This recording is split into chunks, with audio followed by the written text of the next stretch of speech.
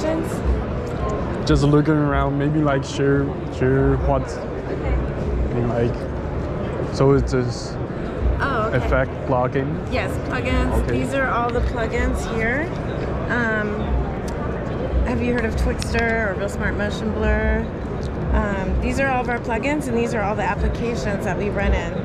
Okay. So we have they're like things to fix your footage. Like if you have flicker, you use deflicker. If you have noise. Okay, got it. So they're like some of them are effects, like retiming. Twixtor's for retiming. But more like. So you're so just fix something. Yeah, kind of. So this is the Real Smart, adding motion blur, color matching, retiming your footage, scaling your footage up. This retiming is like maybe like slow motion and just plug some frames inside, that kind of stuff.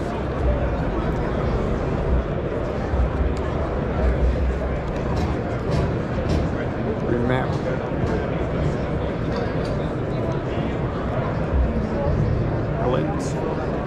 Okay. Do you have any questions, or you can take like that. Okay, thanks. There's a sale too. That's the code on the front. Okay, thank you.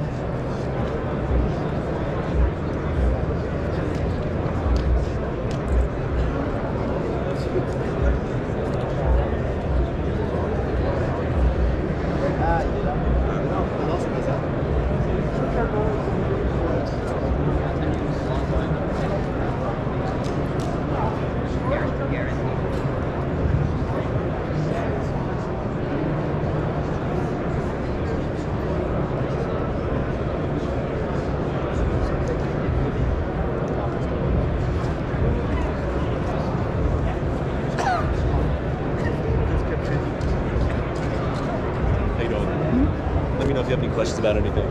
I think the flicker free is pretty cool. Okay, nice. I mean, like sometimes just like weird flickers in maybe like uncontrolled environment. Yeah, for sure. I mean, that's basically what it's made for.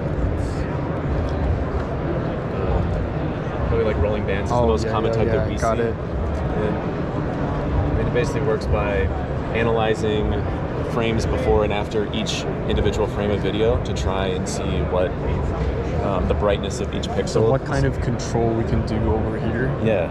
So there's presets that preset all of the other options. They're sort of like starting points, like time-lapse flicker, rolling bands.